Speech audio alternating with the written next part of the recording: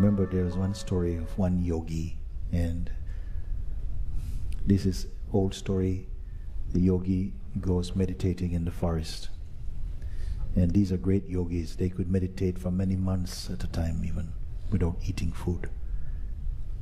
So he goes and sits down in the forest, closes his eyes, and enters the inner way, the inner world. Then after a few days, one vine, little plant, begins to curl itself around his arm. And then after 3 days of doing it, it suddenly stopped and began to unwind from the arm, because there was sufficient consciousness in even this plant. It said, this is a great yogi. He can sit for a very long time, but one day he has to get up, and when he gets up, he will break me.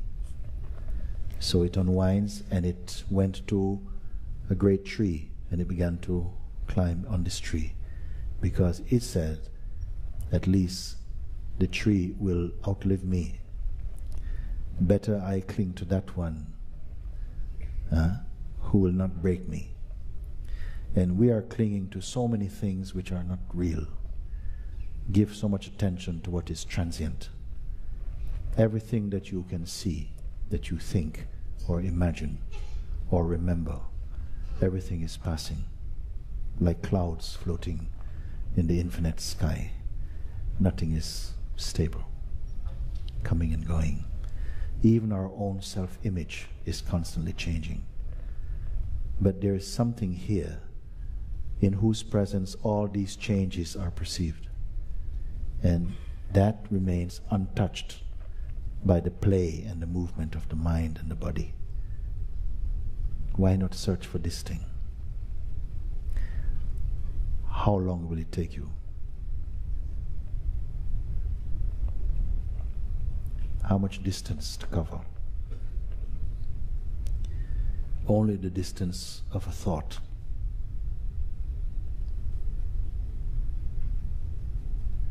But this thought, I am not myself. I am the body-mind.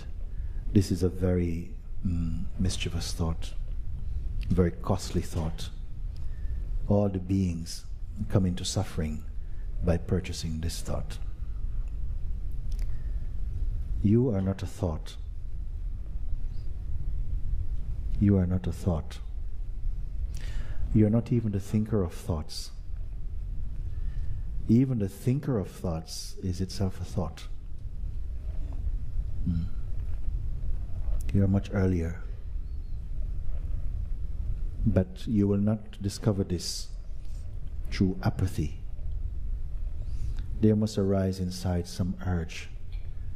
Who puts this urge there? Supreme grace puts this urge inside your heart, this urge for freedom,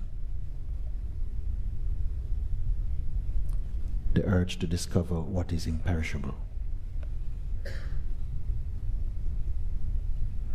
the urge to discover our true nature.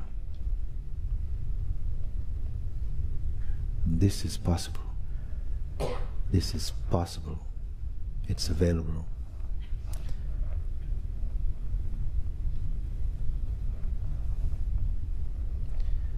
I don't see anything of greater value than for a human being to discover this truth. The power is within us to find it out.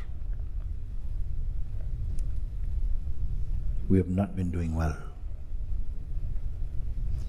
While our attention is focused on the external, on the passing, we are not doing well.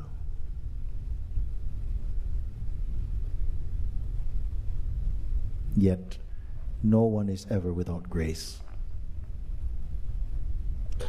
Grace is constantly tapping at the door of your own heart.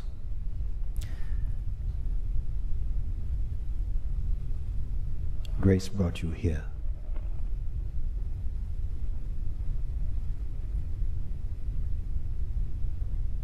I don't want to speak merely to your minds. Enough. But what I am pointing to,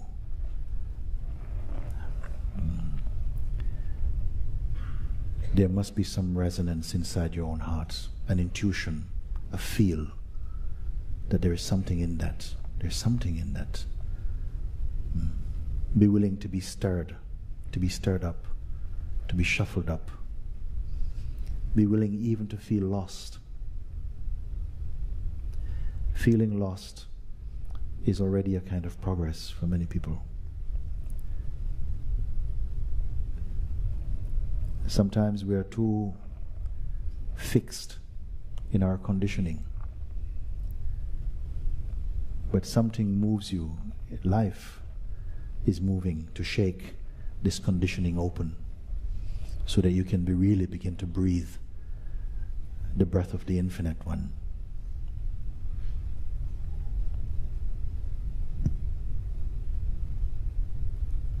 The chance is always with us. No? Some power is at work somewhere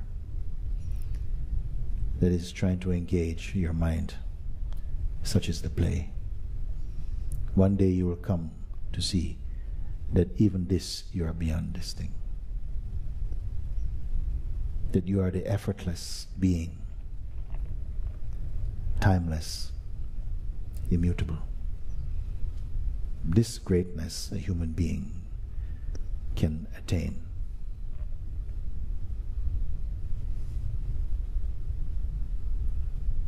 What puts it in your heart to discover these things, I can't say. Why you came here, and not your friend, not your family. Why you here? This is a mystery. You're here because you're meant to be here.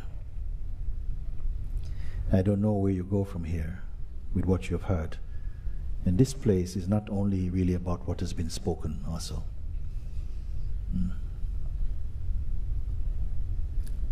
So many of you I will see again, perhaps. Some would not, I don't know. It's not with me. All I can tell you is that your life is a great possibility.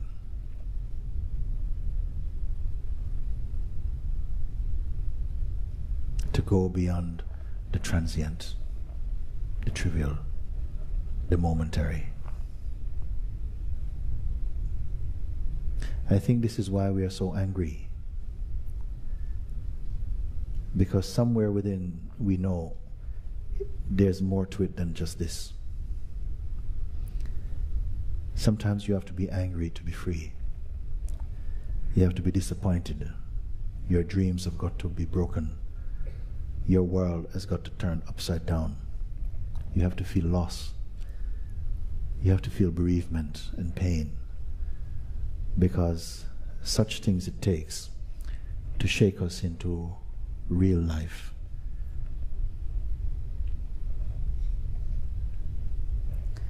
But only because you are great enough to take it. Not everyone has to go through suffering and pain. Some people come into this understanding with great joy, great rejoicing, great openness. They not only throw their possessions into the fire, they themselves enter this fire with folded hands. They do it. Perhaps you could be one of them, I don't know.